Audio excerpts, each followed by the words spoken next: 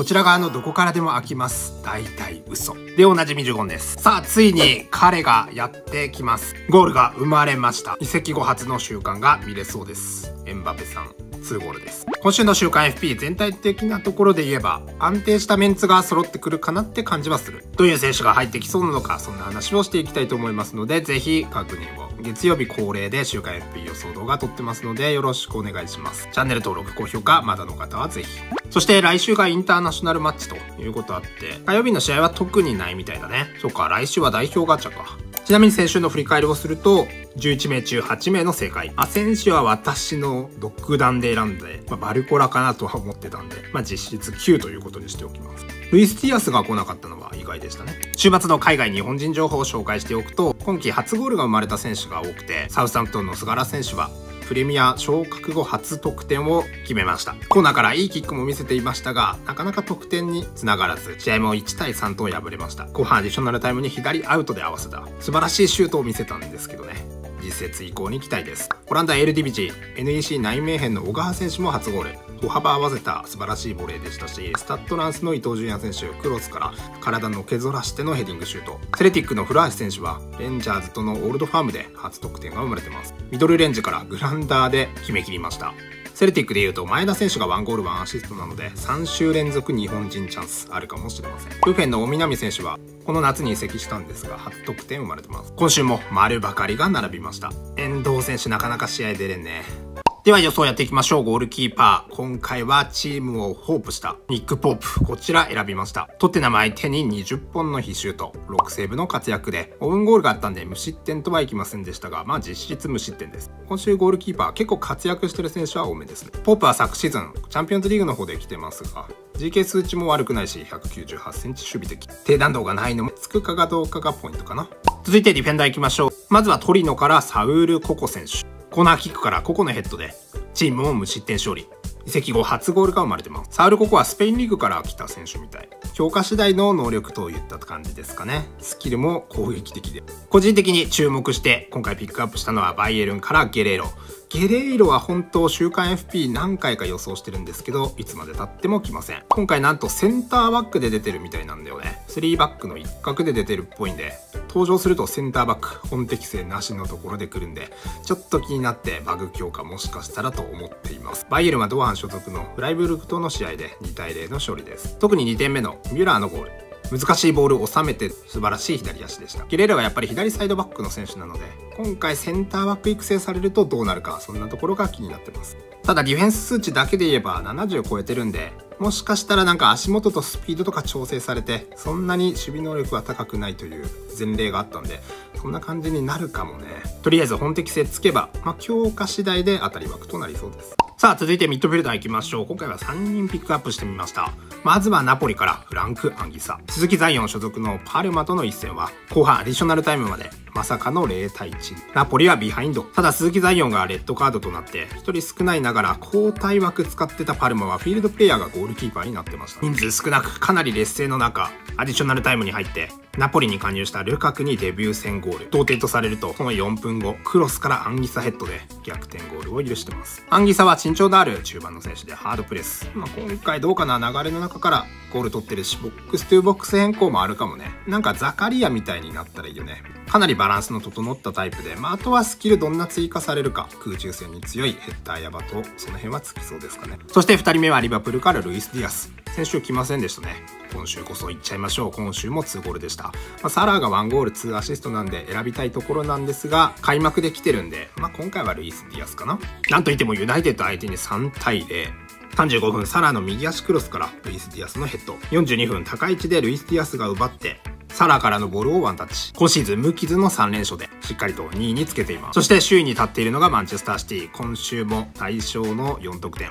いや、3得点だった。ウェスターム相手に3対1。今回ピックアップしたのはリコ・ルイス。2度目の FP 期待です。ハットトリックしている男がいるんですけど、来てるんですよ、もう。ならば、リコ・ルイスしかなかろう。チーム2点目のアシストを記録してます。リコ・ルイスは前回も DMF で出てるんで、似たような傾向でこんな感じになるんじゃないですかね。あとはスキル追加頑張ってほしいところ。前回みたいにワンパスルパとかしっかりつけといてほしいですね。その他で言うとトルコ勢が元気で、ガラタサライのアクティルコール、フェネルバフチェのタディッチ。そしてマルセイユから来るとすれればグリーンウッドと言いたいところですが、コナミに許されておらず、収録もされてません。来るなら累戦引き。パートナークラブでいうインテルバレッラ、アタランタ相手に4対0と快勝でした。チーム2点目、こぼれたとこエリア外からの左足ボレーは美しかったんで、ぜひハイライト。ラストはフォワードですね。今回5枠選びました。まずはバルサ、7対0。大勝中の大勝なんですが、ヤマルの活躍もありましたが、さすがに今週はハフィーニャでしょう。初めてのブースター対応になりそうです。クバルシのフィードからハフィーニャ抜け出し左足で流し込むと、ヤマルのフライスルーパスからレバンドフスキー。チーム3点目はクンデがコーナーから押し込みました。4点目、5点目、ハフィーニャ、ワンタッチシュートなどもあるんで、スキル追加も叶いそうです。チーム6点目は2試合連発弾、ダニオルモ。7点目、ハフィーニャのグランダークロスからフェラントーレスも決めてます。ハフィーニャはブースター初登場。なんといっても、ボールキープがちょい低いバージョンが多いんで、そこを頑張ってほしいところと、得点力は伸びるでしょう。あと、ワンシューつきそうだし、スキル変化に期待したいかな。そして、ブレントフォードから塩分も選びました。2ゴールの活躍で、どちらもワンタッチで決めるゴールだったんですが、週間1回しか来てないんだよね。2度目の週間となるかもしれません。そうだね、ブーモンもボールキープが低いバージョンだったんで、しっかりとそこを伸ばされるか、そんなところがポイントとなりそうです。あとワンシューはつきそう。そしてついにゴールを決めてくれました。リーグ戦4試合目にして初得点。しかも今回は2ゴールの活躍を見せてます。キリアン・エンバペ。コナミさんここで出してくるでしょう。67分まで0対0。なかなか試合が動かず。67分、バルベルデのヒールパスからエンバペ抜け出しての左足。逆足上がってほしいですが、どうでしょう。さらに PK で2得点を奪ってます。そしてメインパートナーインテルからはマルクス・テュラム、2ゴールの活躍。チームは4得点快勝だったんですが、チーム3点目ロングスローから決めてますし、4点目はコーナーからのワンタッチ。テュラムは現在で5位ラン。ボックスストライカーとかに変わるかもね。ボックスストライカーって考えたら足速いね。あとはスキル、ワンタッチシュートないんですが、今回しっかりとつきそうです。最後はオールドファームで1ゴール1アシストで勝利に導いた前田大然。ブースターつくでしょう。決定的な活躍。印象的活躍をすると、ブースター最近対応されてるんで、前田大然来ると思いますね。グランダークロスから前田大然合わせて今季初得点生まれてます。アシストシーンは爆速ディフェンスからのアシスト。マクレガーが決めてます。前回の週間 FP が守備バグでしたけど、今回も守備結構高めにされそうな守備での貢献。ブースターはアジリティになるとスピード瞬発がね、100とかのレベルになっちゃいますけど、1点目ならストライカーセンスとか、そんなところになりそうですけど、2点目だと守備バグ、ハードワークとかがつきそうなんだけど、フォワードはこの5人選んだんですけど、他にも気になる選手はいて、まずはイスタンブール・バシャクシェヒルのピョンテクは途中出場でハットトリックで、リーグガチャとか今後あるなら、そのタイミングでまた来そうなんで、今回選ばずって感じ。マンチェスターシティ・ハーランドは2試合連続のハットトリック。現在登場中なんで連続はないでしょう。今シーズンの得点王にまた一歩近づきました。あとはピックアップするか迷ったんですが、ポルトガルの首位攻防戦、スポルティング対ポルト連勝対決は、スポルティングが全勝で首位に立ちました。週間初搭載になるかもしれないギョケレシに、2023初期に登場して以来の週間になるかもしれないペドロ・ゴンサウデス。この辺が候補ですが、どうなりますかね。あとは途中出場で活躍を見せた選手がいて、まずはボーンマスのシニステラ。1ゴール1アシストを記録した。チームも0対2から3対2の大逆転を決めました。66分からの出場。92分には同点ゴールのアシスト。クロスからヘディングゴールをアシスト。さらに2分後にはアーリークロスから自らヘッド。今季初得点で決勝点を挙げてます。あとはリヨンのオーバンという選手も途中出場なんですけど2ゴール。リヨンも61分まで1対3とビハインド。61分ナイルズが同点ゴールとすると、63分にはクロスにアクロバティックなワンタッチで合わせて、72分にはオーバンのヘッド。